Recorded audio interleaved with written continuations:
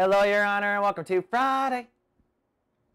Sunny and sentimental for the Librans today. The moon continues in Aries, your opposite sign, so your emotional focus is marriages and partnerships for another 24 hours. In fact, the moon is crossing over retrograde Venus as we speak, or as I speak, or as you watch right now, which means tonight is an excellent time to invest in a romance, in a romantic marriage of sorts. And if you've actually had someone recently come back into your life, that's probably retrograde Venus. This is an excellent time to rekindle an old affair or partnership.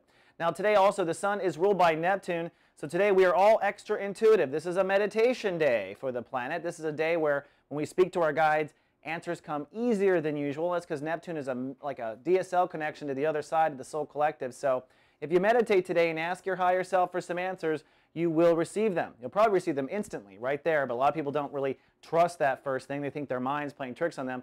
So be clear, write your questions down and look for the answers. You'll see them not only in your own heart, but you'll get the answers through friends, you'll get it through dreams. The universe will echo your answers everywhere if you pay attention.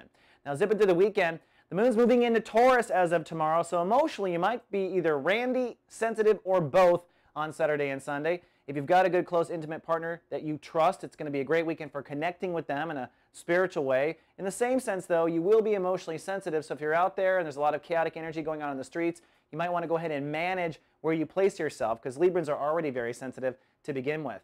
Then lastly, Jupiter, which is in a great spot for Librans this year. Jupiter in the next 7 days is saying it's now time to act on some sort of fortune you want with a personal dream. Time to act. Now Jupiter's in the space of inner child for Librans this year, saying to every Libran, hey, if you give into your inner child's desires and really follow your heart and follow your dreams, great fortune will come if you do it this year and this year only. Well, up until now, it's been about removing obstacles and getting rid of stuff in the way of us really being honest with what we want, etc.